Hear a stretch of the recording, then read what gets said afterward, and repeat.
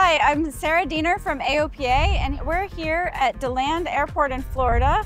We just flew the Bristell B23 Energic airplane with the H55 electric propulsion system.